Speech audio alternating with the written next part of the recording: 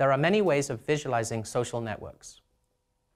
There are many things one can change about network vertices and edges, such as their size and color, or by adding text.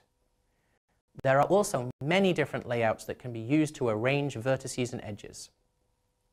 Many of these look very attractive, whilst others, particularly if there are a large number of vertices and edges, look incredibly bad. The most effective network visualizations should immediately provide insight and understanding to the viewer.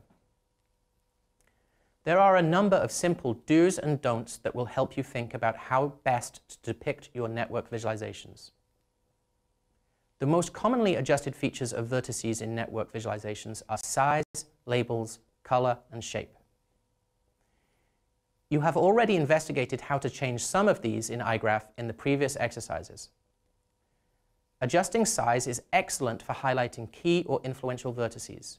For instance, larger vertices may be those that are more central with a higher number of interconnections.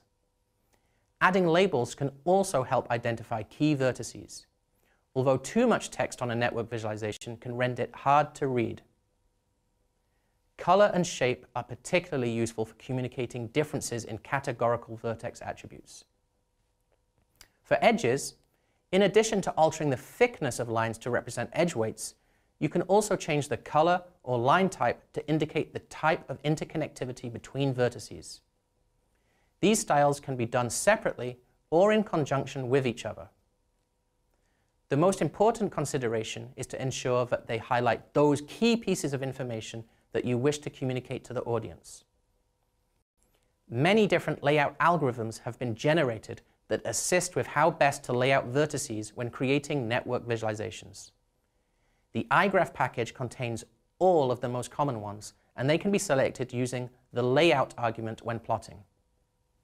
These algorithms will attempt to follow these general rules when visualizing network graphs.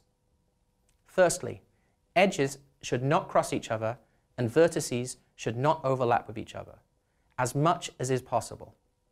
Secondly, edges should ideally be as equal in length to each other as is feasible. Most algorithms also attempt to increase the symmetry of vertices in the layout and position key nodes towards the center. Here, the same network graph is depicted using some of the different layout options provided by igraph. In igraph, you can change the layout by adding the layout argument to the plot function. When creating your own network, it is worth trying different layouts to identify which allows key network information to be communicated most efficiently. In the next two exercises, you will further explore how to create effective network visualizations in igraph. Now it's your turn.